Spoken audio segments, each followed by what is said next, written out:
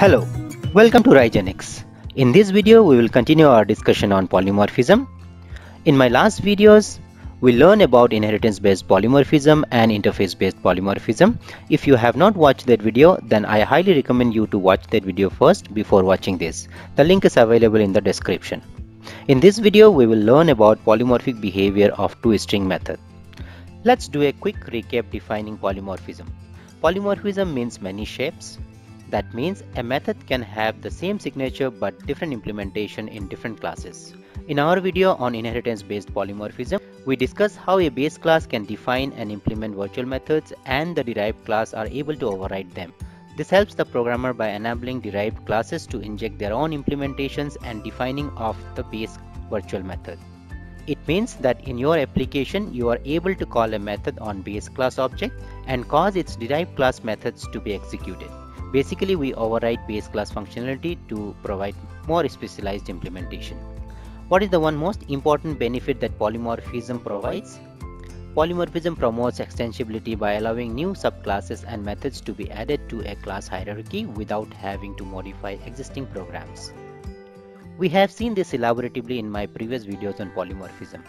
In this video, as mentioned earlier, we will try to understand the polymorphic behavior of ToString implementation. Let's flip to Visual Studio. Let's create a console application.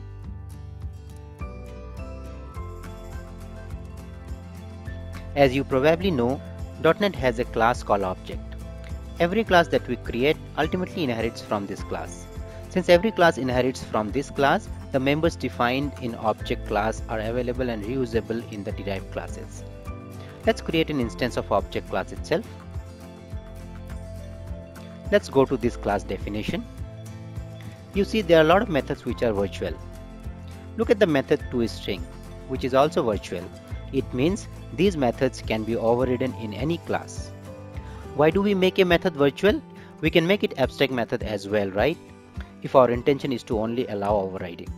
We make the method as virtual if we wish to have some default implementation as well. Because in abstract method we cannot have a default implementation. It means ToString method has also a default implementation. Let's see what is the default implementation of ToString method. To understand this, let's create one custom class as well. Employee. Let's instantiate this class as well. Now let's print the ToString implementation of these classes.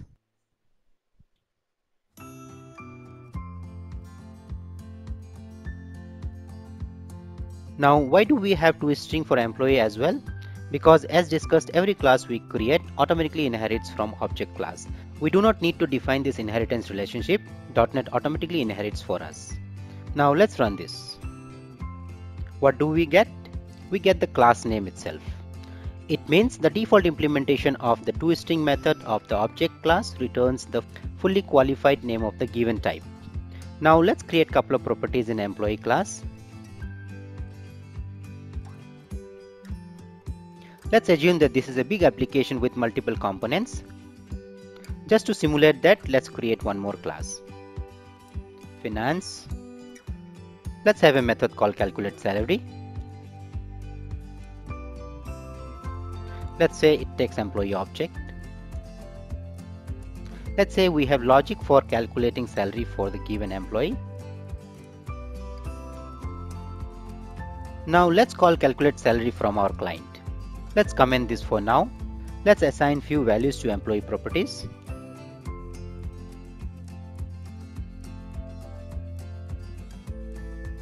Instantiate finance class.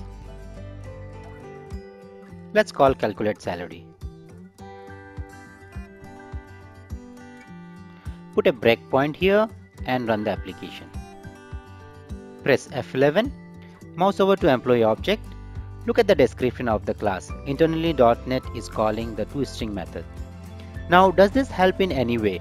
By looking at the variable name, you know that's an employee object, and when you mouse over, .NET tells the same. So this does not help in any way. It would have been really good if we could have displayed more specific information about the object. Maybe information like which employee is this. Especially it would have helped while debugging. So can we display which employee I am debugging right now? Let's stop this.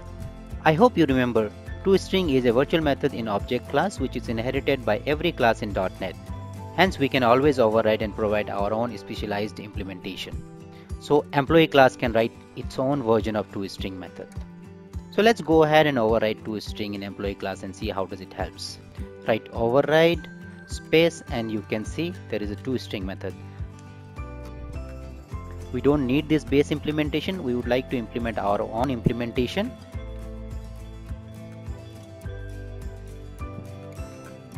Employee name. Now let's run this in debugging mode. Let's press F11. Let's mouse over employee. It says employee ID 45, employee name John. Now does it look much meaningful and helpful too? As we know at runtime which employee we are working on. More than that, in bigger application, every class is recommended to override ToString method and log the appropriate message in logger. For instance, in our calculate salary method, we can log the employee information. That's it for today. If you would like to know more about polymorphism, then related videos are available in the description below. I hope you guys found this video helpful. If it did, then please hit subscribe button to see more such content. Thanks.